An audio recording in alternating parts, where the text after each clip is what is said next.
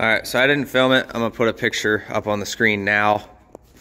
I did go yesterday and just buy the new piece. You can see it nice in there. It was 93 bucks, my cost. See right in there, got a nice new one. So we'll clean all this glitter and shit out at some point. So a couple of things, we are busy as today. I gotta finish this thing today. It's getting a turbo, completely different video. I brought a turbo up from Florida because that's where his parts truck was at. So we're gonna get that turbo out. I gotta pull this toolbox out. I'm gonna be working out of here. I got a truck. I got a 4th gen coming in tomorrow. By the way, none of these marks are me. Just wanna let you guys know that. We got a 4th gen coming in tomorrow we got to pull the dash. We got a 4th gen coming in on Monday, and we have a 3rd gen coming in on Tuesday. And I have to get all of these projects done by next Friday because we are picking one up. I got another job going down to Miami.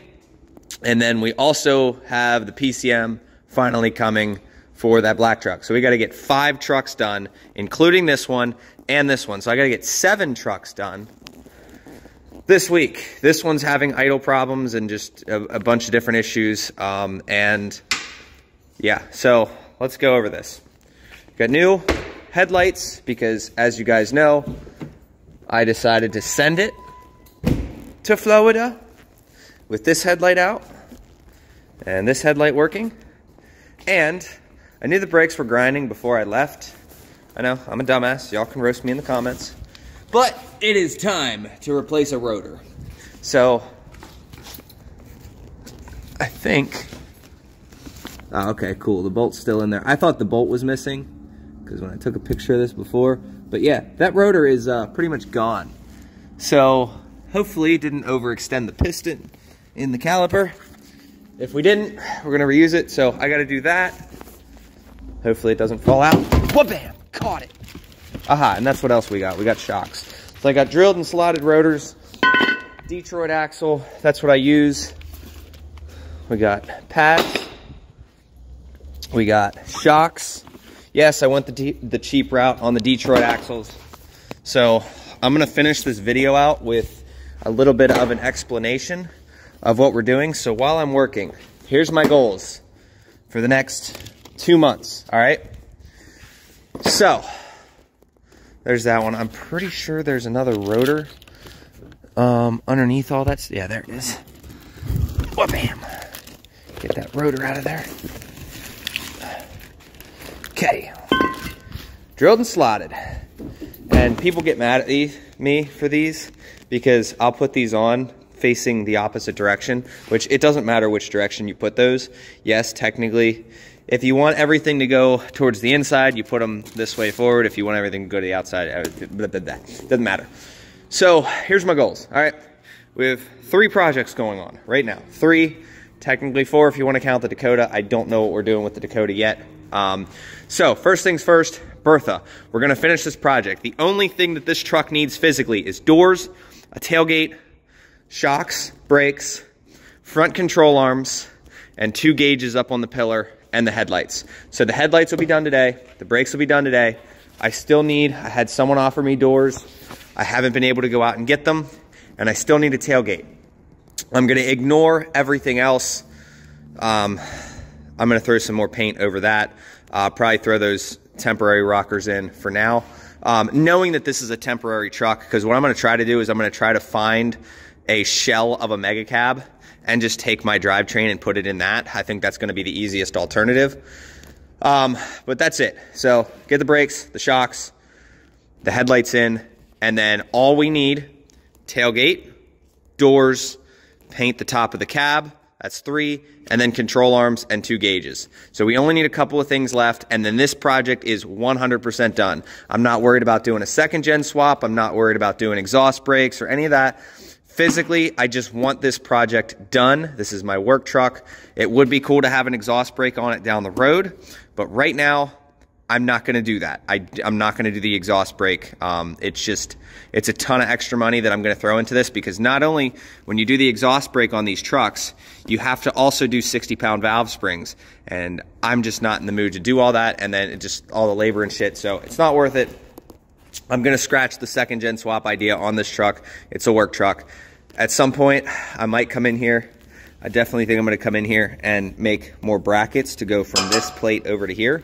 But that's nor here nor there, and maybe a winch down the road. But that's one of those things, as I acquire them, I'm not worried about it. I just want this project 100% done, because the next thing we're going to do, the second project I have going on, is the turbo to cord. So we're going to be getting the turbo kit. We're going to be lowering it. We're going to be getting wheels and tires for it. I'm basically rebuilding what I wanted back in the day, my 96 Accord. But that project is for the other channel, so I'm not going to bore you with that. But that's project number 2. And once that's done is project number 3. I'm not going to tell you guys what we're doing with this thing, because I get a bunch of comments bitching about it's a 600. I said we were going to do a 750 swap. People are still bitching about that. So I'm not even going to tell you what we're doing with this thing, but let's just say this thing's going to make over 200 horsepower. We're going to leave it at that, because we're going to be doing a lot of drag and roll racing with that. But point remains the same. Let's get Bertha done. I'm not worried about like little pieces of body damage here and there, because I understand that this is a work truck. Like you can see, this piece was from me when we took that one bed to the scrapyard. It came down.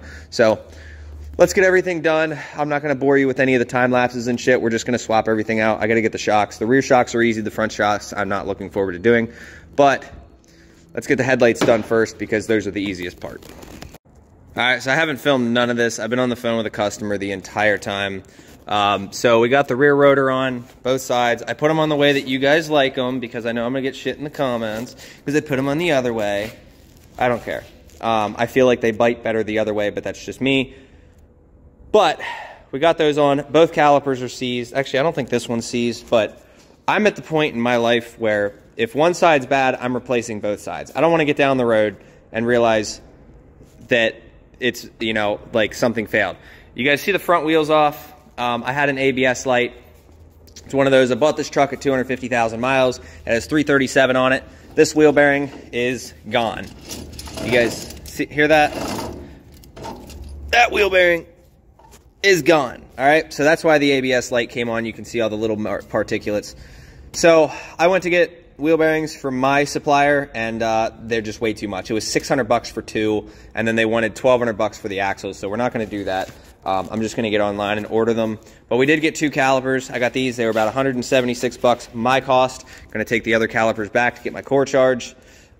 This is the original rotor, so I'm doing everything as correctly as possible. Everything's new. If I do one side, I'm doing the other. If one caliper's bad, I'm going to do the other side. You can see just how caked out that is, which is fine. It is what it is. I kind of expected I was going to need a caliper. I didn't expect to be able to do the front brakes, but you know, all this stuff. We're not doing brakes. The brakes are perfect. The pads are great. Everything looks good. We just need wheel bearings. It's not that big a deal. It's maintenance. Do your shit. We're going to be replacing both the shocks and this and that. I don't know how long this video is going to be, so I might cut it into pieces. So if you see this as a part 2, I'm sorry. I had to. The video's too long. People don't like videos that are fucking 40 minutes long. So we'll cut them into 2 15 or 20-minute videos. This side, perfect. See that? Nice and perfect. But yeah, there was no washer on this side either, which is weird to me. I thought I did this in a parking lot, so I don't know if I just lost the washer or whatnot, but we're definitely going to do, this is a CarQuest wheel bearing.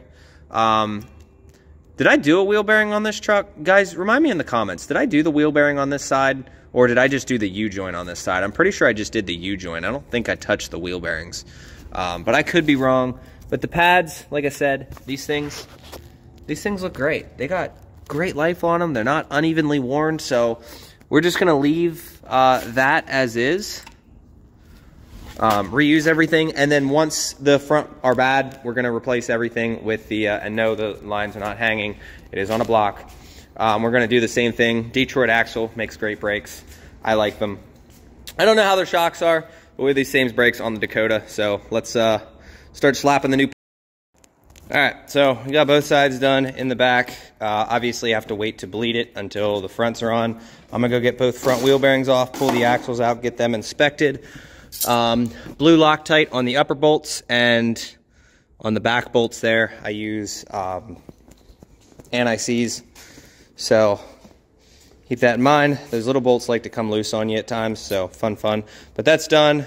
Now we got to do the shocks, pull those off the front, and like I said, we'll inspect the axle. I know this one was replaced, but I don't know if it's the wheel bearing throwing me off, that maybe there's some play in there. I don't know. I'm just going to get everything pulled. Basically, what I do is I pull all the back bolts out, put one in, turn it up against the frame on both sides, and it pops the thing out. These are super fucking, I mean, they're not hard. Other than that, yeah, can't bleed them because no rotor in there. And it's not worth it to me to do it anyway right now, because I'll have a helper when I can do it down the road.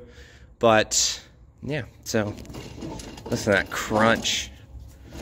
Listen to your ABS sensors, guys, because they can save your ass at times. See that little bit of play in there? All because of this sensor is the reason that I knew. Now, obviously, I like to check everything regardless, but that sensor coming on and then going off and then coming on and going off, that's an intermittent issue. There's only two reasons that's going to happen. Either the wheel bearing failing or it's an electrical issue. Generally, if it's an electrical issue, it's not going to be intermittent, but I'd say about 60-40. All right, so these are the ones, these were for the lift that was on this truck before, rough country. I actually don't think that these are bad.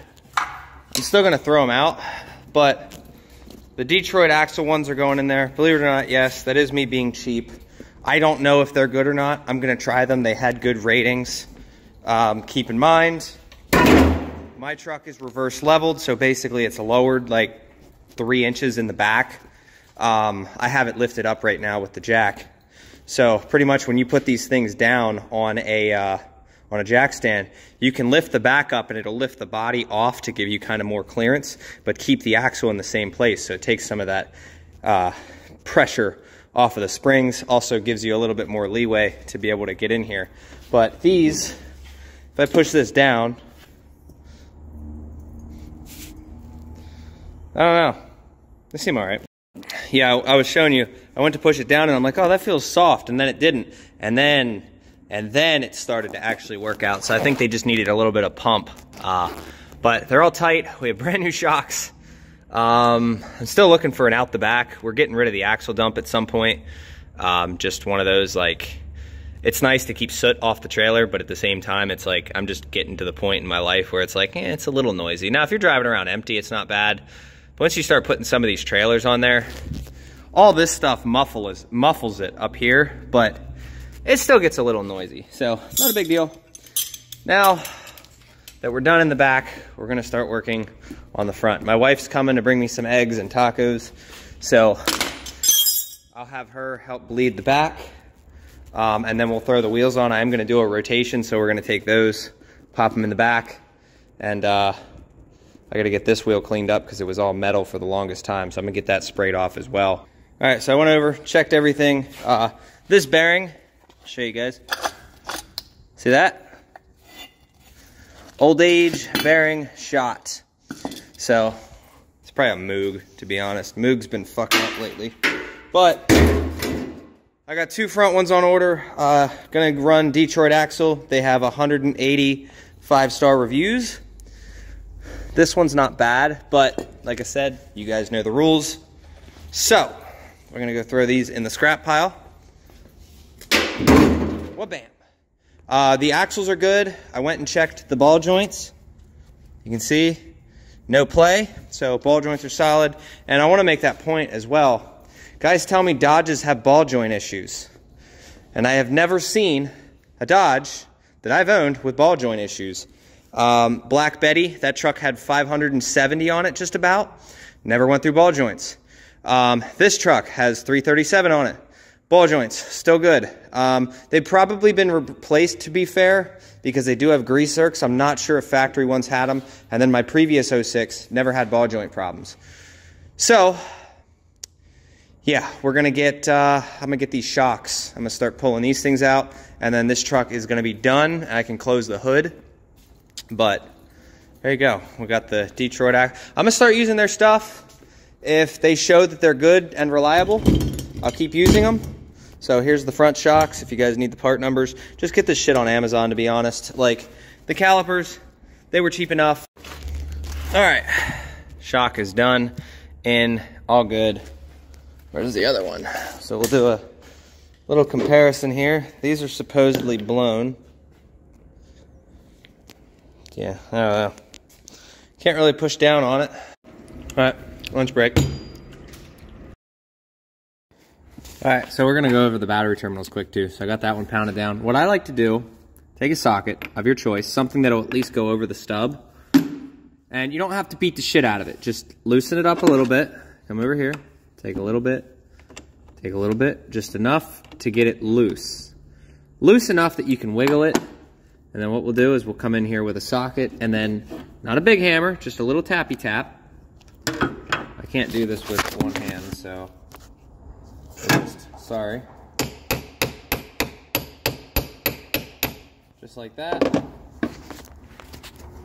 Little taps, nothing crazy. And then we'll come over here and we'll just tighten it up.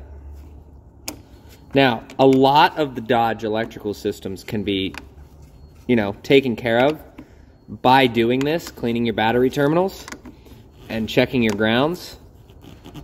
But that's one of the biggest things of it. Now, the reason I wanted to do that and not just tighten it, you were helping create a new connection by doing that, because say you go and put jumper tape cables on something and you go to start the car, right?